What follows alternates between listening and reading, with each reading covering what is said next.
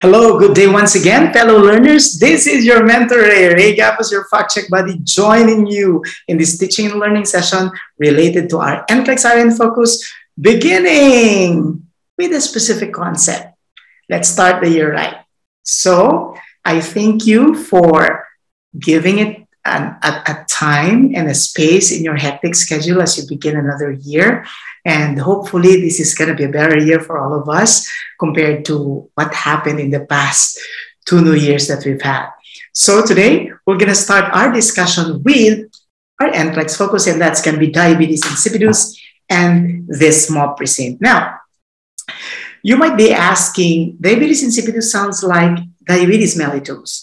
Well, in fact, even if both conditions are the same in terms of the term diabetes, there are actually two different conditions. So let's zero in on diabetes insipidus and one of the treatments which is actually used for this condition, and that's your Desmopressin. So stick around, and I hope you finish the video. This is a short one, but like any other videos we have in this channel, very meaty. Okay. So before we get through our discussion, let me start with today's good news. And here we have a comment coming from somebody who just passed the NCLEX last December 14. And she's from the Philippines, but she's currently working in Saudi Arabia. And her name is Ethel Balinas. Shout out, congratulations, Ethel. So I'm going to translate what she actually has written on the comment section of our YouTube channel. Hi po, Sir Ray. Hello, Sir Ray. Gusto ko lang po magpasalamat sa inyo. I'd like to say thank you to you. Kung hindi dahil kay Papa God at sa videos niyo po, siguro di ko maipasa yung exam. Had it not been for the Lord God, Heavenly Father, and you, I would not have been able to pass the test. Tahimik lang po ako nanonood ng videos niyo po. So I'm a silent watcher of your videos. Nahihiya din ako mag-email sa inyo kasi baka hindi ako makapasa sa exam. Well, I'm a little shy about sending you an email message because I thought I may not be able, what if I may not be able to pass the test? Andito po ako sa Saudi ngayon at nag-exam ako ng December 14, 2021. So I'm currently here in Saudi and I took the test on December 14, 2021. Sa awa ng Diyos po, at pumasa po ako. With God's grace, I passed the test. Thank you so much po sa reviews nyo. Okay, lumabas po yung lectures nyo sa exam. Your lectures came out in the test. Kaya parang confident ako maipasa ko yun. That's why I feel confident that I will make it. Thank you for sharing your knowledge. Blessing po kayo para sa amin mga nurses. You're a blessing to us nurses. Lalo na po yung hindi masyadong financially, especially those who are financially challenged. God bless you, Sir. My hats off to you. And she has a PS postscript message. Student niyo po ako dati. I was your student before from Colegio San Agustin, Bacolod City. Thank you so much because you still get to remember me, your mentor. I know that was, what, a century ago. That's how old I am. But whatever generation you're in, I just hope that functional concepts, which I actually created to facilitate the nurse's comprehension and understanding of concepts in a more simple way, be able to help you out, prepare, and ace that test on your first try.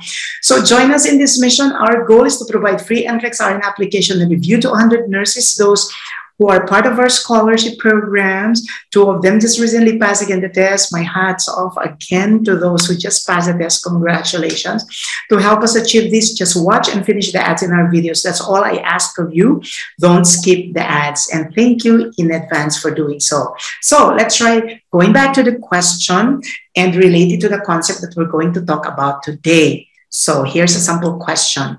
Which of the following outcomes in a patient with diabetes insipidus indicates positive response to treatment with Desmopressin? Now, there are 3 things that you have to remember about this question. One is that you have to have a thorough understanding of what is meant by outcomes. So that means to say, you're supposed to be checking on the client's response to treatment. So this is the evaluation phase of the nursing process. Okay. Second, you have to know about diabetes insipidus and what causes it. And third, you have to know how desmopressin is used as a form of treatment and how to evaluate its effect in a patient with diabetes insipidus. That's quite a lot to digest. So when you're already seated in front of your computer and then you're faced with this type of question, and then if you're going to get read through the options, you're going to go through some values. And that's most of us nurses hate when we deal with numbers. But despair not, because we have a guide. So let's call in our functional concepts. Diabetes insipidus is due to a deficiency of antidiuretic hormone. So the key to answering the question is understanding the basic pathophysiology of diabetes insipidus. And that would mean identifying the main function of your antidiuretic hormone. So let's proceed. Your antidiuretic hormone is produced by the hypothalamus, and it is released by the posterior pituitary gland. So what does it do? It induces water retention. So what happens if you are deficient in antidiuretic hormone? So your body will not be able to retain water. So in essence, in diabetes insipidus, the deficiency in antidiuretic hormone leads to excretion of large amount of urine. And because you are losing urine, that could lead to excessive thirst, because the thirst center in the brain would be triggered because your body is getting deficient of fluids. Now that we have a simple understanding of what happens in diabetes insipidus, let's move on. The normal urine output per day in adults is 1 to 2 liters. That is if you have a normal amount of antidiuretic hormone. But what happens when your body doesn't have antidiuretic hormones?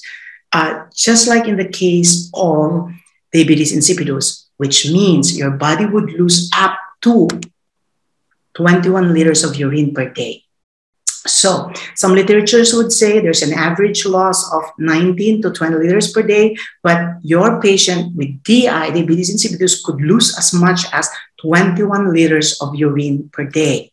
Now, the normal urine-specific gravity is 1.005 to 1.030.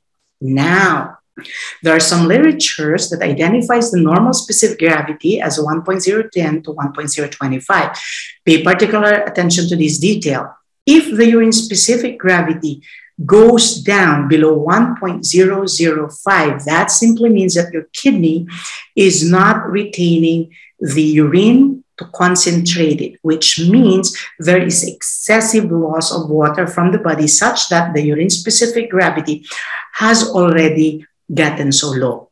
So a very low specific gravity could potentially indicate a diagnosis of diabetes insipidus. Okay, so the normal urine osmolarity is 500 to 800 milliosmoles per kilogram of water. Now, there are a lot of students who would usually ask me, what do you mean by osmolarity? So it means the concentration, okay, of fluid in the body. So how is that different from osmolality? So the difference is when you say osmolarity, it refers to the amount of solute per liter, okay, of solvent. When you say osmolality, it pertains to the amount of solute per kilogram of solvent. So whether it's osmolarity or osmolality, both means or refer to concentration. Okay, both refer to concentration.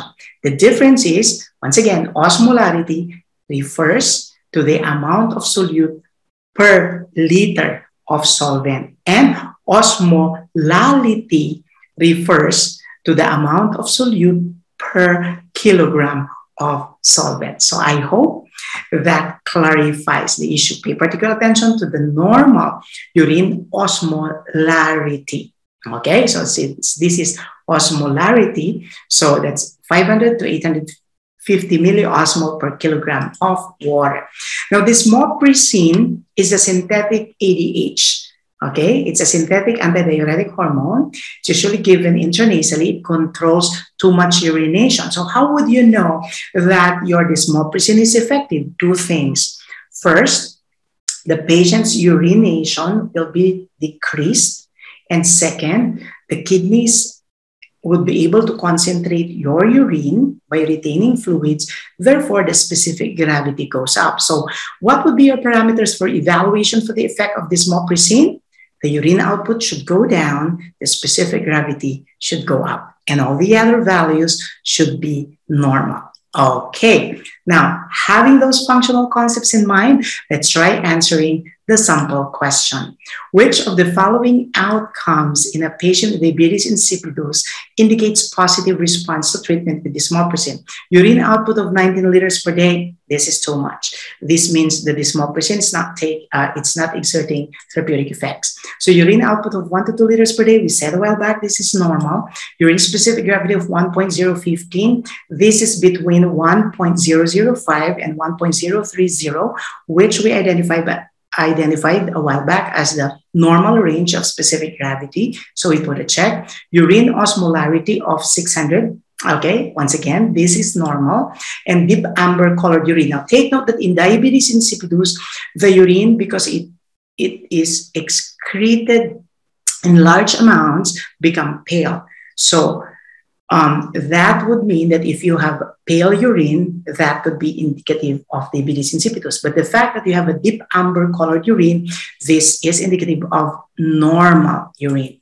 And frequent urination at night or nocturia, once again, this is indicative of diabetes insipidus, not a positive response to desmopressin. So I just hope that with the functional concepts we've discussed, you're able to answer this question correctly. And if you have other requests that you would want me to cover in my future videos, let's learn together. Send in your request to my email, mentor.raygapuz@gmail.com. And I would also like to invite everyone. I'd be having a free NCLEX quick fix on January 14, 15, and 16. That begins at 7:30 p.m. Philippine time. So those of you who are interested, you just have to send me an email so I can send you the requirement and the link if you are qualified to join the class. So this has been your mentor Ray saying, a functional concept a day keeps your NCLEX RN fears away. See you in our next video. So if you love this video, please don't forget to subscribe, share, and hit the like and bell notification button so you get notified when we upload a video. And we do that regularly, at least once a week. Once again, this is your mentor Ray saying, let's have a happy new year this year.